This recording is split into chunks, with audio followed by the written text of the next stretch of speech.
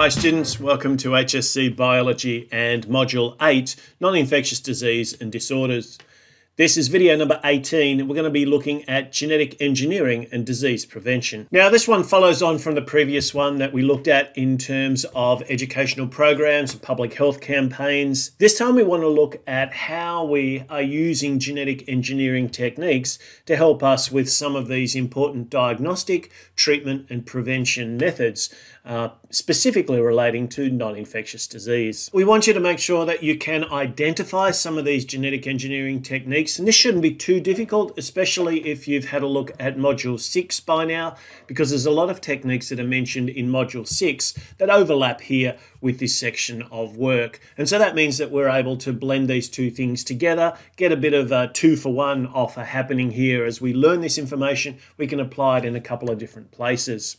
So we want to make sure that we can not just understand some of these processes, but assess them in some way that allows us to talk about disease treatment or disease prevention, and specifically in relation to some named non-infectious diseases. So to recap then, genetic engineering is the use of genetic techniques that include DNA sequencing, recombinant DNA, and genetic editing, techniques like CRISPR, to make some change in the genome, some change in the genetic sequence. So that could just be the sequence of bases within a particular gene. It could involve multiple genes. There's no specificity in this, and there are a lot of different applications of genetic engineering. But specifically what we want to know is, are there ways that we can either diagnose and treat or perhaps even prevent certain types of non-infectious diseases? Now, the fact that we've been able to map the human genome means we now have an idea of where a lot of very important sequences are, specifically those that relate to certain types of genetically inherited diseases or disorders.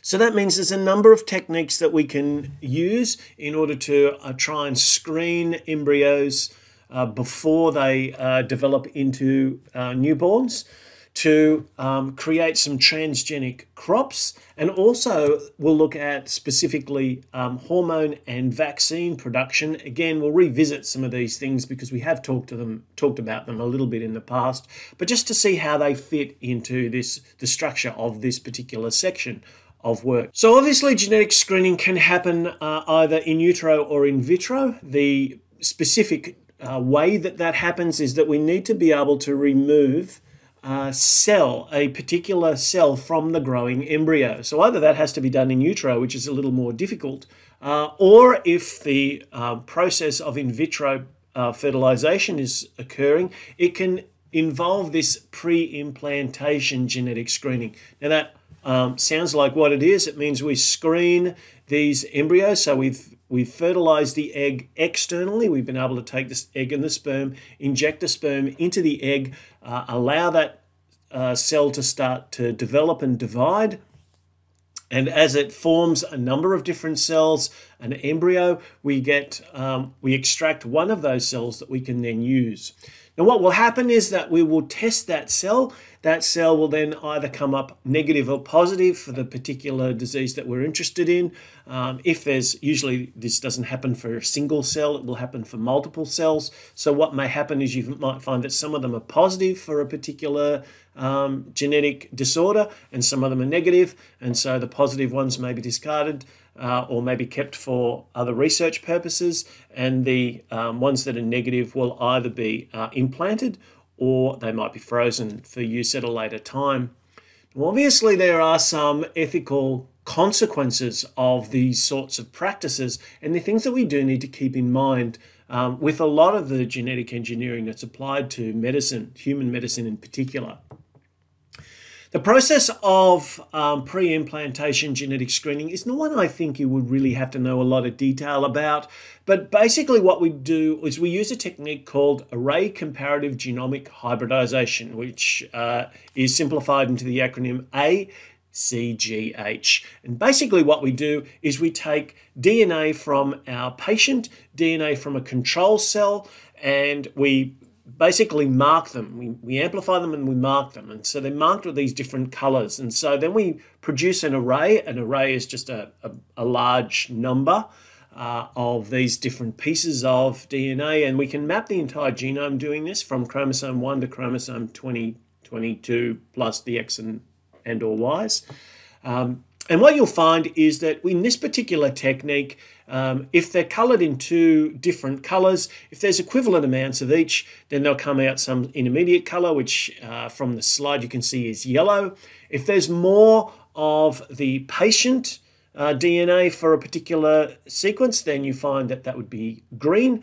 And if there's less of the patient one, then there's more of the control one, and then that would be red. So you would see these coming up as red, green, yellow dots, which we can then match up. So we're looking for the specific region, maybe where we know a particular genetic disease appears, and we can have a look and see whether it's equivalent to our control cell that may be positive or negative, and we can see whether or not the patient cell or the embryonic cell is identical or not in that particular region. We've also talked about golden rice. Golden rice is a really nice example of the use of genetic engineering for specifically targeting nutritional diseases. So we know that there's certain cultures where the balance of the diet is not sufficient to ensure a full range of vitamins, minerals, and key nutrients are absorbed, are taken in the diet. And so therefore, where we find that there can be some nutritional deficiencies, there may be ways that we can use genetic engineering in order to try and reverse these effects, or at least address some of these deficiencies. And golden rice is one example. It's got additional, it's rice with additional genes from a corn and also a soil bacterium that allow the rice to develop beta-carotene, and that development of beta-carotene gives it that yellowish color, which is what's given it the name of golden rice. Now, beta-carotene is very important because it's what allows the body to synthesize vitamin A, and vitamin A deficiency is linked to things like blindness or compromised immune systems. And a compromised immune system can lead to a lower life expectancy as well. So if we can make some modifications, now these are genetically modified organisms and therefore they generate the same sort of often negative publicity and controversy. Also, people who complain against it, or maybe they might protest. Sometimes there's actually been destruction of the crops because of the violent nature of the way that people may feel about genetically modified organisms. And indeed, that is part of the history of the development of golden rice. But it is one example of where we might be able to apply genetic engineering to specifically target something like this nutritional deficit.